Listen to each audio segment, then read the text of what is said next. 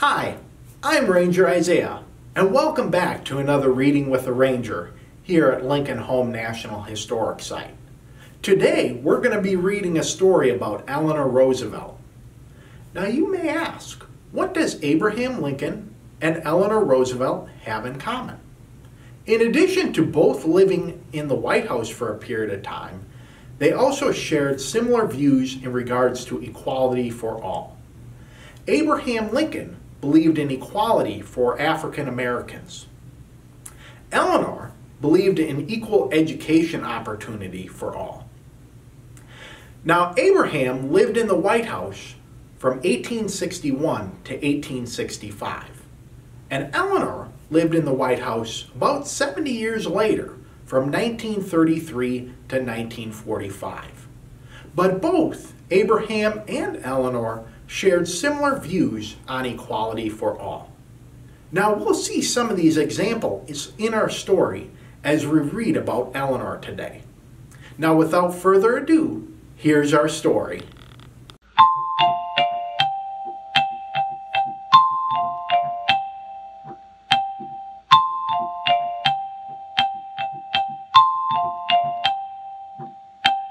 Come and sit near, the adventure is here, because it's Reading with a Ranger. Eleanor makes her mark. How Eleanor Roosevelt reached out, spoke up, and changed the world. By Barbara Kerley and Edwin Fotheringham.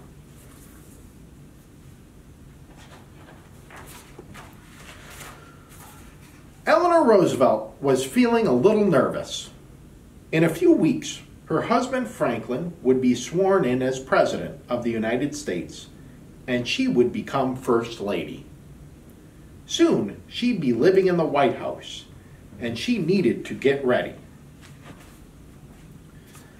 Eleanor told the chief usher that the inauguration ceremonies must be simple. In fact, she wanted to serve hot dogs for lunch. She toured the house from top to bottom, meeting maids and ushers, cooks, butlers, doormen, and engineers. Eleanor was counting on the White House staff to keep things running smoothly. For as First Lady, she wanted more than merely being hostess at official functions. All her life, she'd hoped to leave some mark upon the world. When she was young, Eleanor found her greatest joy in helping others. She and Father served Thanksgiving dinner to newsboys who lived on the streets. Great Aunt Gracie, she visited hospitalized children wearing masks and splints that looked very uncomfortable. And Uncle Valley took her to decorate a Christmas tree for families in one of the poorest neighborhoods in New York City. Each experience allowed her to meet people who she realized suffered in one way or another. Eleanor felt their suffering deeply, for she already knew sadness. Mother made her feel too shy and solemn.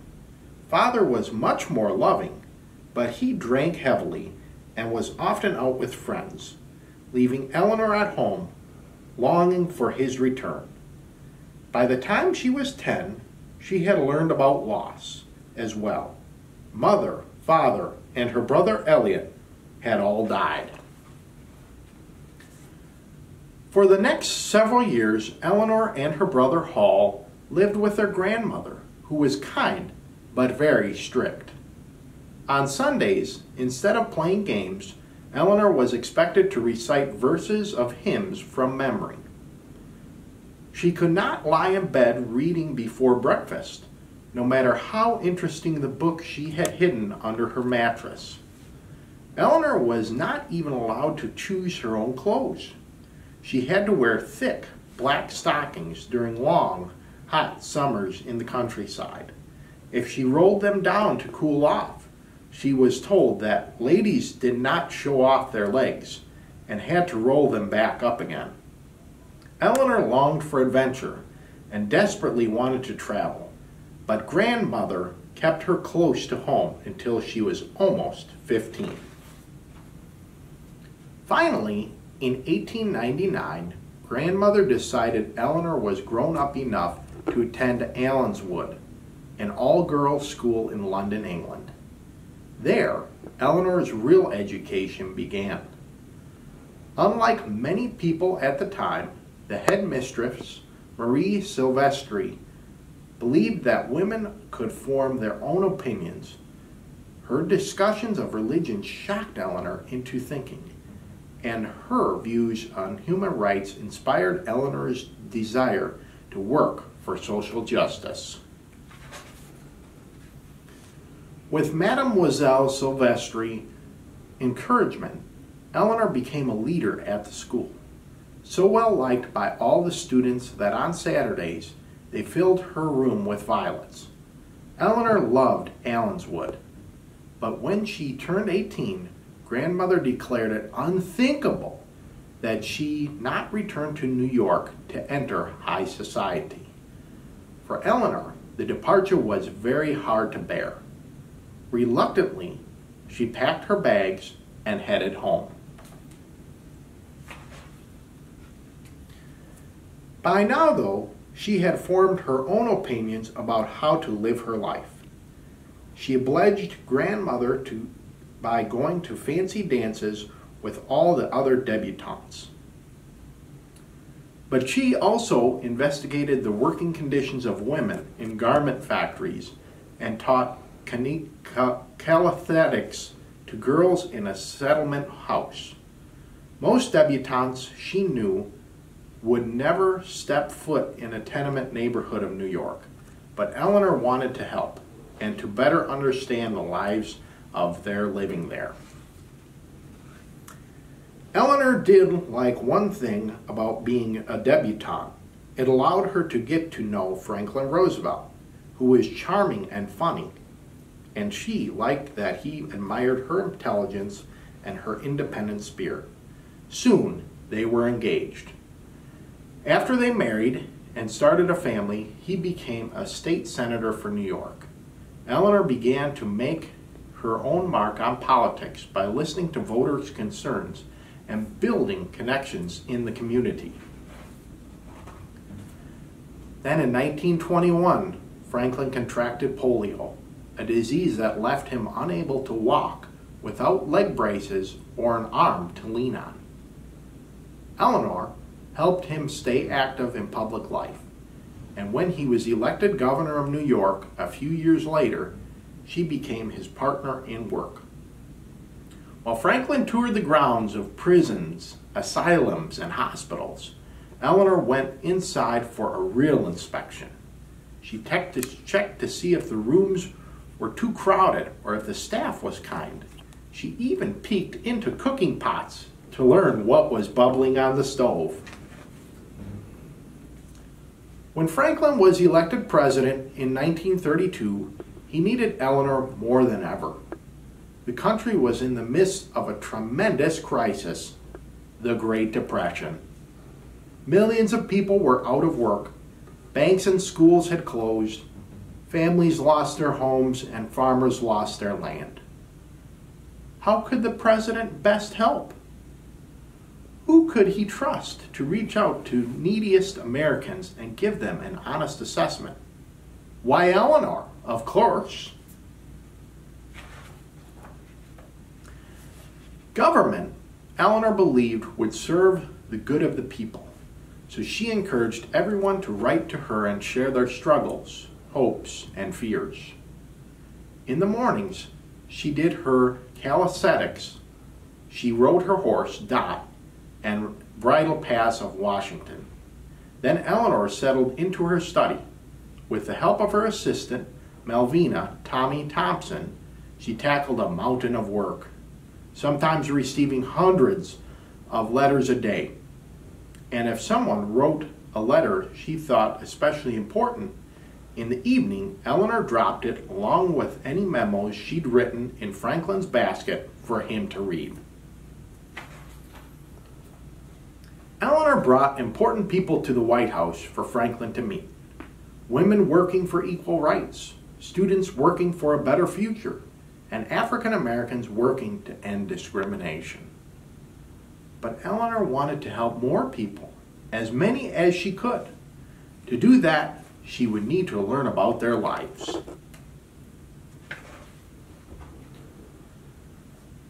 So she hit the road, traveling to unexpected places that the press found astonishing for a First Lady. She took the mine train 2 miles underground to watch 400 miners dig coal. She rode in the workmen's cage to the base of Boulder Dam. She crisscrossed the country visiting housing projects, reform schools, and jails. Not everyone applauded Eleanor's civil rights work or her efforts to help the poor.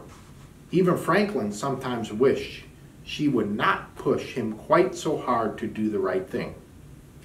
And some people thought Eleanor should keep her opinions to herself. But that didn't stop Eleanor. Still, she gave lectures, held press conferences, made radio broadcasts, and wrote a 6-a-day-week newspaper column. And Tommy took dictation everywhere, in cars, on trains, and even while Eleanor was in the bathtub. Eleanor's work left its mark on the country, convincing many Americans that despite their own hardships during the Great Depression, they must look out for others as well. But in 1941, just as prospects were brightening, America faced a new crisis, World War II. While Franklin oversaw wartime strategy, Eleanor traveled to the South Pacific visiting military hospital from the Cook Islands to Guadalcanal. As she stopped by every bed, shaking hands with the wounded and offered comfort and thanks, she felt herself rebel at the horrible waste of war. She returned home more determined than ever to help build a peaceful world. By March of 1945, Eleanor worried about how ill and exhausted Franklin looked. She prayed he'd be able to carry on until there was peace. All she could do was make it easy as possible for him. When he retreated to his polio center in Warm Springs, Georgia, to rest, Eleanor remained behind to continue her work. She kept in touch with Franklin through phone calls and letters, delighted that he had gained a bit of weight. "Much love to you, dear," she wrote. "You sounded cheerful for the first time last night, and I'll hope weigh 170 pounds when you return." For a few days, it seemed like Franklin might be getting stronger. Instead, on April 12th, he died. Eleanor quietly traveled to Georgia to bring his body home. Just before he was sworn in to replace Franklin as president, Vice President Harry S. Truman had asked Eleanor if there was anything he could do for her. But Eleanor, who understood the burden he was taking on, had replied, "Is there anything we can do for you?" Truman soon found the perfect answer. That December, 3 months after the war ended, he appointed Eleanor to serve as a delegate to the first meeting of the United Nations General Assembly, an organization founded to foster peace. And so she was able to leave her mark on the world, leading the committee that created the Universal Declaration of Human Rights, a statement that championed the value and dignity of every human being and captured the spirit of an extraordinary First Lady. Candid, compassionate, courageous, Eleanor. The end. What an amazing story. Now, Eleanor spent a lot of time helping people. Have you ever helped somebody before? How did it make you feel? Well, thank you for joining us for Reading with a Ranger today. As always, I'm Ranger Isaiah, and we'll see you next time.